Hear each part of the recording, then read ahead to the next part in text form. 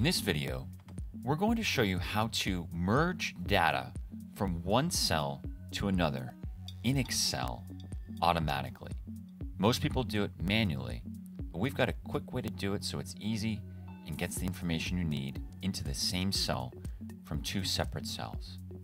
All right, let's get started.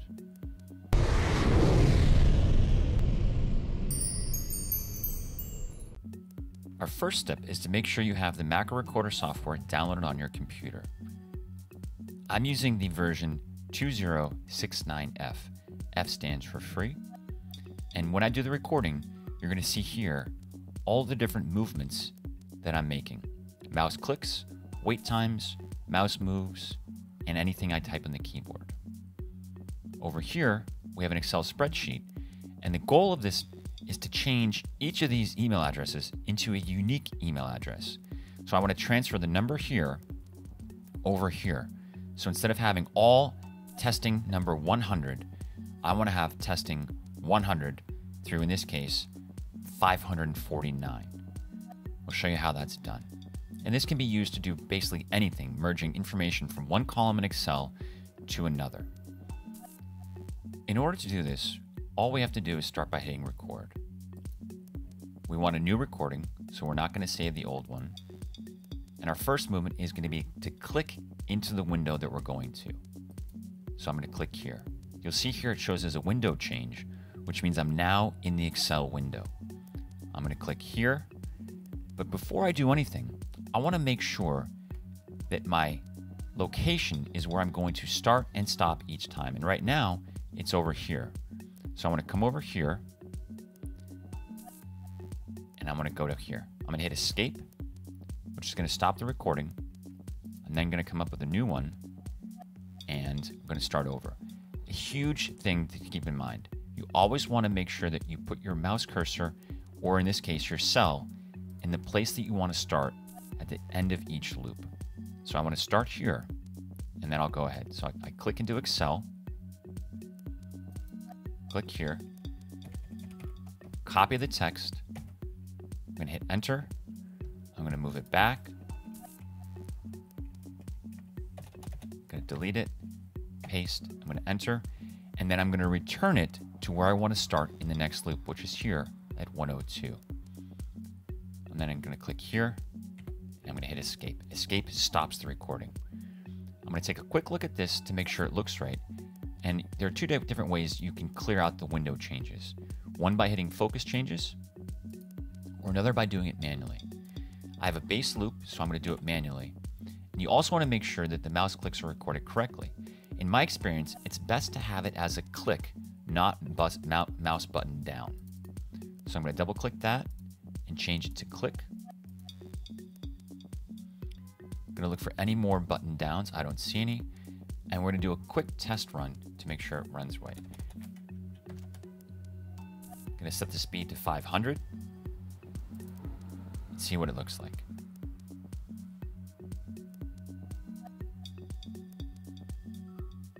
Now this is the same loop that I just did, but at 500 speed.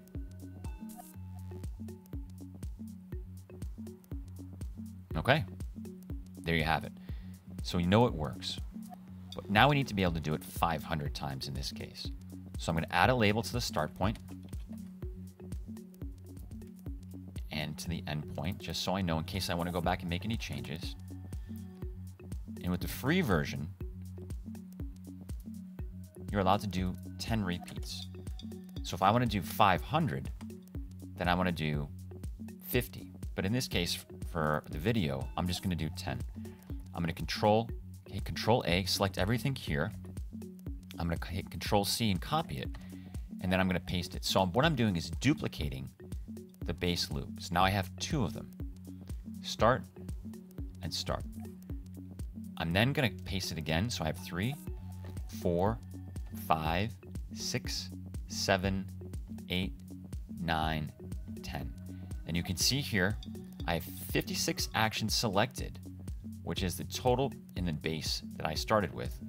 And I did it 10 times, so there are a total of 560 in this macro loop. I'm now going to set the playback speed to 1,000 so you can see just how quickly it works. 1,000 is the max. I have it set on 10. I'm going to double check to make sure it's in the starting location where I want it to be, which is here. We haven't done this one yet. And then I'm going to hit play. And what you'll find is it does the same loop each time, but 1,000 times the speed. Another key thing about doing this is to use as few mouse clicks as possible.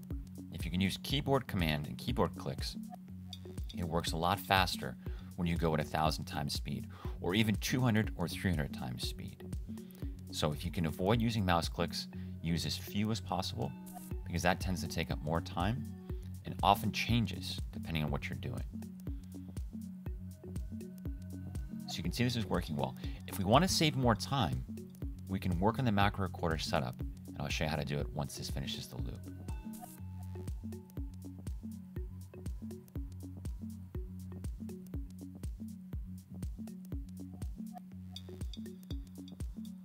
So we'll do one more.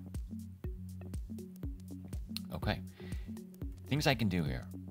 I can take out the wait times. I can take out the mouse moves.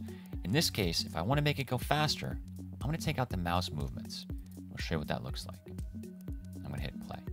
All this is going to do is just go exactly to where I want to click without actually moving the mouse. Let's see if Excel can handle this.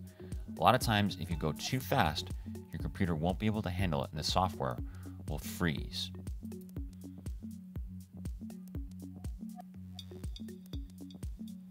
So far, so good. And in fact, it is working. So in this case, you can take off the mouse movements and you'll have your actions go that much faster. So now all I have to do is sit back and wait for this to finish. I can do it, copy and paste it 5 more times, so I have 50. And then at 10 repeats, that's going to get me to my 500. If I want to do another 50, I can just do more repeats. This type of maneuver, this type of application can be used in Excel for a variety of things, as long as you have the right spacing and the right key clicks. Now, I'm using 3 characters here, 100, 101, 102, 103. If I end up going to 4, if I get to 1,000, I then have to change the macro so that it spaces over to 4 characters as opposed to 3. That's a big thing to keep in mind. It does the same thing every time. So if your data changes from, say, 1 to 10 to 100 to 1,000, the characters change and your spacing changes. So key to your success here is to set up the number of loops and repeats to accommodate for the number of characters you have in each one. In this case, I'm just doing 3 characters. In other words, I'm changing 3 things out in each cell. Now this will run for a while. No need to bore you with it. Maybe I'll fast forward it a little bit so you can see.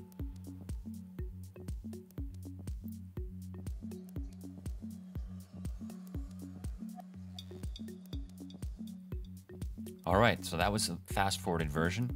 And as you can see over here, this is constantly moving back and forth. And I just moved the mouse by accident, and you'll see what happened. I went and moved the mouse, and it moved the cell over here. And that's going to interrupt my workflow. And I'm actually going to have to start over, and I'm going to have to start here. So I'll delete that. Go back here. It does help to periodically check on it to make sure it's working right in case something happens if someone touches your mouse or moves your keyboard. But as long as this stays the same, it doesn't get changed or touched, you can let this run ad infinity as long as you have the right number of loops, start and stop points, and the number of repetitions that you need. So if you like this video, please click like, add comments, and subscribe if you haven't already. We'll be coming out with more videos and appreciate you watching this one. Thanks a lot.